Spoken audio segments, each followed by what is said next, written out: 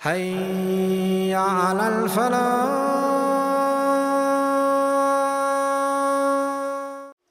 சஹாபாக்களை பொறுத்தவரையில நீங்க ஹதீஸுடைய கிதாபுகளை பிரட்டி பாருங்க பார்ப்போம். சஹாபாக்களுடைய இபாதத்துகள் எப்படி இருந்துச்சுன்னு சொல்லி சஹாபாக்களை பத்தி சொல்றாங்க. சஹாபாக்கள் சொல்றாங்க அகல்லுஹும் தகல்லுஃபன். அவங்களோட வாழ்க்கையில பெரிசா எதையுமே அலட்டி கொள்ள மாட்டாங்க. பெரிசா போட்டு அலட்டி கொண்டவர்களாக நீங்க அவளை காண மாட்டீங்க. ஆனா அவர்கள்ட்ட இருந்த ஒரு பண்பு என்ன தெரியுமா? அபஅதுஹும் அனில் மஆசி. அவங்கள்ட்ட இருந்தது பாவம் இல்ல. என்ன இல்ல சொல்லுங்களே. எங்கள்கிட்ட தஹஜ்ஜத் கியாமுல் லைலும் இருக்கும். ஆனா கியாமுல் லைலுக்கு பிறகு கீபத்தும் இருக்கும். பள்ளியில வந்து அழுதழுது கியாமுல் லைலுக்கு பிறகு துஆவும் கேட்டிருப்போம். வெளியில போய்த்து 2 வாரத்தை ஒத்தர காணம். அவங்கெல்லாம் இப்ப அப்படித்தானப்பா. முடிஞ்சு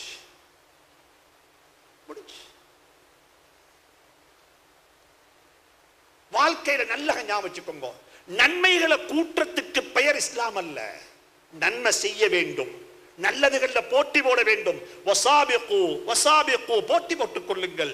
வஃபீ ذلك فليتنافس المتنافسون. ஆனா வாழ்க்கையில மனிதனை மனிதனாக மதித்து, மனிதனுடைய தவறுகளை மன்னித்து, அவைகளை மறந்து மனிதனுடன் நல்லவனாக வாழுவது அல்லாஹ்வுக்காக விருப்பமான இபாதத்து. ஒன்று சொல்லவா?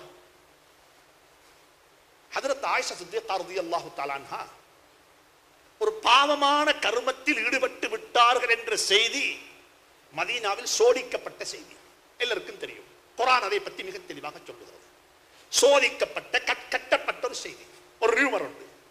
ஆனா இந்த செய்தியை ஹஜ்ரத் அபூபக்கர் சித்திக் ரலியல்லாஹு தஆலாவுடைய குடும்பத்தை சார்ந்த அவருடைய ஃபர்ஸ்ட் கசின் மிஸ்தஹ் ரலியல்லாஹு தஆலா அன்ஹு, ஒரு பத்ருடைய சஹாபி, ஒரு நல்ல மனிதர். ஹஜ்ரத் அபூபக்கருடைய குடும்பம் ஒரு முஹாஜிர், மக்காவிலிருந்து மதீனாவுக்கு வந்து சேர்ந்தவர். யாருக்கும் தெரியாது. அபூபக்கர் சித்திக்குடைய ஸ்பான்சர்ஷிப்ல தான் வாழ்றாரு. அவர் தான் காசு கொடுக்கிறார். ஏல சஹாபி, தொழில் ஒன்றும் செஞ்சு ஒன்றும் சரிவாராப்பில் இல்லை, அவருக்கு உதவி செய்து கொண்டிருக்கிற மறைமுகமாக. பார்த்துக்கோங்க, பத்ருடைய சஹாபி, மக்காவை விட்டு மதீனாவில் போய் செட்டில் ஆன ஒரு முஹாஜிர், அபூபக்கருடைய குடும்பம், அபூபக்கர் சித்திக் ரலியல்லாஹு தஆலா அன்ஹு அவர்கள் தான் அந்த சஹாபிக்கு உதவி செய்து ஃபைனான்சியல் அசிஸ்டன்ட் உதவி செய்து கொண்டிருக்கிறார். அப்படிப்பட்ட ஒருவர் இந்த ஆயிஷா சித்திகா ரலியல்லாஹு தஆலா அன்ஹாவுடைய விஷயத்துல அவரும் இதை நம்பி மிக கூடுதலாக இதை பத்தி அவர் பேசினார். மிக கூடுதலாக இதை ரொம்ப பரத்தினார். என் குடும்பத்தை சார்ந்த ஒருவர் பேசக்குள்ள அதற்கு இருக்கிற இம்பாக்ட் வந்து சரியான கூட. ஒரு மாத காலம் கழிந்து குர்ஆனுடைய ஆயத்திறங்குது. இது ஒரு ரியூமர், இதுல எந்த வகையான நம்பிக்கை இட்டுக்கட்டப்பட்ட ஒரு கதை. இன்னல்லதீன ஜாஉ பில் இஃப்கி உஸ்பத்து மின்கும் லா தஹ்ஸபூஹு ஷர்ரன் லக்கும். சுப்ஹானல்லாஹ், குர்ஆன் எங்களுக்கு வழிகாட்டுது. இப்படிப்பட்ட ஒரு செய்தி பரத்தப்பட்டு விட்டது, இதில் எந்த விதமான உண்மையும் இல்லை என்று சொல்லி ஆயத்து இறங்கின சந்தர்ப்பத்தில் அபூபக்கர் சித்திக் ரலியல்லாஹு தஆலா ஒரு சத்தியம் செய்தார்கள். அன்றைக்குத்தான் மக்களுக்கு தெரியும் அபூபக்கர் சித்திக் ரலியல்லாஹு தஆலா அவர்களுடைய ஸ்பான்சர்ஷிப்ல தான் யாரு வாழ்றாங்க, இந்த மிஸ்தஹ் வாழுகிறார் என்பது மக்களுக்கு தெரியும். அவருடைய வலது கை கொடுத்து கொண்டிருக்கிறது இடது கைக்கு தெரியாது. அப்படிப்பட்ட அபூபக்கர் சத்தியம் செய்து விட்டார், கொடுக்க மாட்டேன் என்பதாக. அல்லாஹ் என்ன தெரியுமா சொன்னான் குர்ஆன்ல அபூபக்கரை பார்த்து?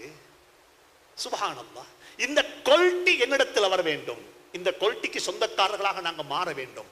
அல்லாஹ் சொல்லுகிறான், என்ன அபூபக்கர், சின்ன ஒரு விஷயத்துக்காக வேண்டி நலவென்றை நிப்பாட்ட போறீங்களா? வலா யஅ்தலி உலுல் ஃபضل மின்கும் வஸ்ஸஅதி. என்ன உங்களை போல நல்ல மக்கள், உங்களை போல நல்ல குணம் படைத்த மக்கள், உங்களை போல விசாலமான உள்ள படைத்த மக்கள், அவங்க செஞ்ச சின்ன ஒரு தவறுக்காக வேண்டி நீங்க அவங்கள்ட்ட பழி வாங்க போறீங்களா? சொல்லிவிட்டு சொல்லுகிறான், ஃபல்யஃபு வல்யஸ்ஃபஹு, இதை மன்னித்து விடுங்கள் என்று மட்டும் சொல்லவில்லை. மன்னிப்பது லேசி, மன்னிப்பது லேசி, ஃபொகிவ் பண்றது லேசி, மன்னிப்பது லேசி. அல்லாஹ் சொல்லுகிறான், மன்னிப்பது மட்டுமல்ல, ஃபல்யஸ்ஃபஹு, அதை மறந்தும் விடுங்கள், மறந்தும் விடுங்கள். யாருக்கு இயலும் இது? யாருக்கு செய்யலாம் இது? குர்ஆன் என்பது வெறுமனே தொழுகைக்காக வேண்டி இதுக்கு இல்ல. குர்ஆன் என்பது குவாலிட்டிஸை கொண்டு வரணும் வாழ்க்கையில. இல்ல எனக்கு ஒருத்தர் அநியாயம் செஞ்சிட்டாரா, நான் அதை மன்னித்து விட்டேன். யூசுப் அலைஹிஸ்ஸலாத்து வஸ்ஸலாம் அவர்கள் எனக்கு பேச நேரம் இடம் கொடுக்கதில்லை. நீண்ட ஒரு தலையங்கம் இது. இந்த குவாலிட்டிக்குரிய மக்களாக நாங்கள் மாற வேண்டும். இந்த குவாலிட்டியை எங்களோட வாழ்க்கையில கொண்டு வர வேண்டும். ஹஜ்ரத் யூசுப் அலைஹிஸ்ஸலாத்து வஸ்ஸலாம் மன்னித்தார்கள். தன்னுடைய உயிரை காவிய உடுத்திருந்த ஆடையை கூட கலட்டி எரித்து விட்டு பால் கிணத்துல தூக்கி எறிந்து விட்டார்கள், நாசமா போன்பதாக. இதற்கு பிறகு யூசுஃபுடைய சப்டர் இல்ல, யூசுப் முடிஞ்சு யூசுப் மௌத்தாகி விட்டாரு என்ற நினைப்பு என்ற எண்ணம் தான் அவர்களுக்கு இருந்தது. அப்படிப்பட்ட யூசுப் அலைஹிஸ்ஸலாத்து வஸ்ஸலாம் அவர்களை 30 ஆண்டுகளுக்கு பிறகு அரசனாக சந்திக்கிறார்கள். யூசுப் அலைஹிஸ்ஸலாம் எதையுமே காட்டிக்கொள்ளவில்லை, உபகாரம் செய்தார்கள். அதற்கு பிறகு அவர்களுக்கு தெரிய வந்து விட்டது இது யூசுப் என்பதாக. அப்ப யூசுப் அலைஹிஸ்ஸலாம் கேட்டாங்க, அவர்களை பார்த்து சகோதரர்கள் சொன்னார்கள், எங்களை மன்னித்துக் கொள்ளுங்களேன் என்பதாக. என்ன தெரியுமா சொன்னார் யூசுப் அலைஹிஸ்ஸலாத்து வஸ்ஸலாம்?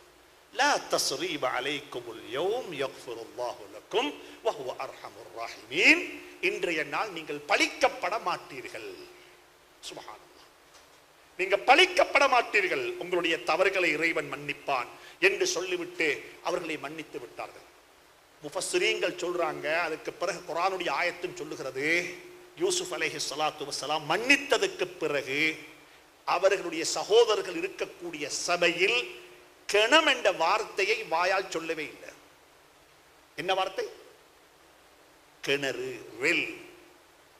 பிர் என்ற வார்த்தையை வாயால சொல்ல இல்லை. குர்ஆன் சொல்லுது இதை பத்தி.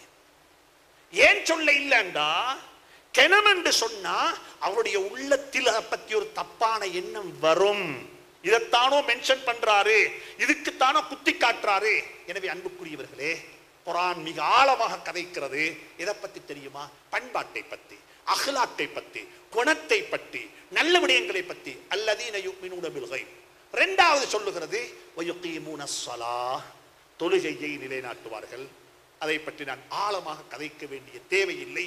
நீங்கள் எல்லாம் தொழக்கூடியவர்கள், தொழுகைகளுக்காக வேண்டி உங்களுக்கு நேரம் அவகாசம் கிடைக்கிறது. இந்த நாட்டில் உங்களுக்கும் நேரத்துக்கு தொழக்கூடிய சந்தர்ப்பம் கிடைக்க இல்லை என்றிருந்தால் உலகத்தில் எங்கேயுமே கிடைக்க மாட்டாது என்றுதான் சொல்ல வேண்டும். ஏனென்று சொன்னால் அப்படிப்பட்ட சலுகைகள் செய்தரப்பட்டிருக்கிறது. தொழுகைகளை அழகாக முறையாக நாங்கள் நிறைவேற்ற வேண்டும். நாங்கள் ஸ்விம் கிளாஸுக்கு போயிருக்கிறோம், டிரைவிங் கிளாஸுக்கு போயிருக்கிறோம், குக்கரிங் கிளாஸுக்கு எங்களோட பிள்ளைகள் போய் கொண்டிருக்கிறாங்க. எத்தனை பேருடைய குழந்தைகள் தொழுகையை படிக்க நேரம் கொடுத்திருக்கிறார்கள், தொழுகையை படிக்க நேரம் கொடுத்திருக்கிறார்கள். டிரைவிங் கிளாஸ்ல போயிட்டு எத்தனையோ டெஸ்ட் செய்து அதுல பாஸ் ஆனாத்தான் எனக்கு டிரைவிங் பண்ணிடும். ஸ்விம் கிளாஸ்ல போயிட்டு அதுக்கு நான் ட்ரைனிங் எடுக்க வேண்டும். அங்க எத்தனையோ கிளாஸ் இருக்குது. எங்கட உம்மம்மா எங்கட வாப்பம்மா எல்லாம் சமைக்கிறதுக்கு கிளாஸுக்கு போகல, அவங்க சமைத்தாங்க வீட்டுல. ஆனா எங்கட பிள்ளைகள் எல்லாம் இன்னைக்கு ஹோம் சயின்ஸ் படிக்க போறாங்க.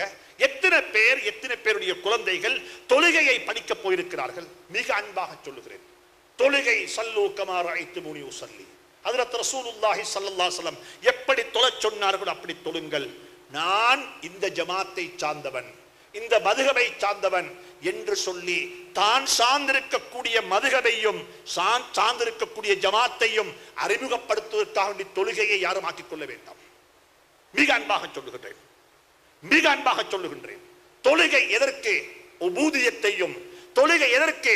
அல்லாஹுக்கு முன்னால் நான் ஒரு அடிமை என்பதை நிரூபிப்பதற்கான ஒரு தொழுகையாக அந்த தொழுகை இருக்க வேண்டும். அதை அல்லாஹ் சொல்லிவிட்டு சொல்லுகிறான்.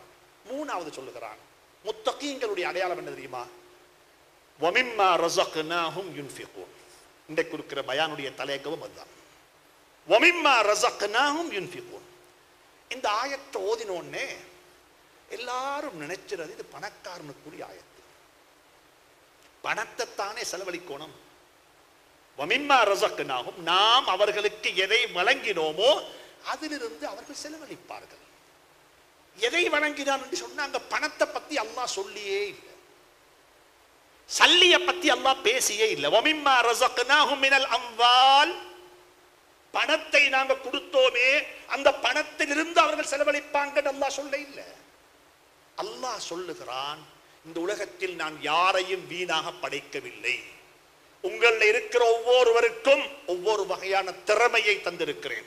நீங்கெல்லாம் ரிசோர்ஸ் பீப்பிள், நீங்கெல்லாம் ரிசோர்ஸ் பர்சன்ஸ்.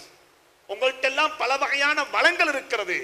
பணக்காரன்கிட்ட பணம் இருக்கிறது, கல்விமான்கள்கிட்ட கல்வி இருக்கிறது, எழுத்தாளர்கள்ட்ட எழுத்து இருக்கிறது. இங்க இருக்கிறாங்க ஜேர்னலிஸ்ட் இருக்கிறாங்க, இங்க இருக்கிறாங்க ஆய்வாளர்கள் இருக்கிறாங்க, இங்க இருக்கிறாங்க பெரிய பெரிய படித்த மக்கள் இருக்கிறீங்க. நாங்கள் எல்லாரும் யோசிக்கணும், வாட் இஸ் மை கண்ட்ரிபியூஷன்? ஏண்ட கண்ட்ரிபியூஷன் என்ன?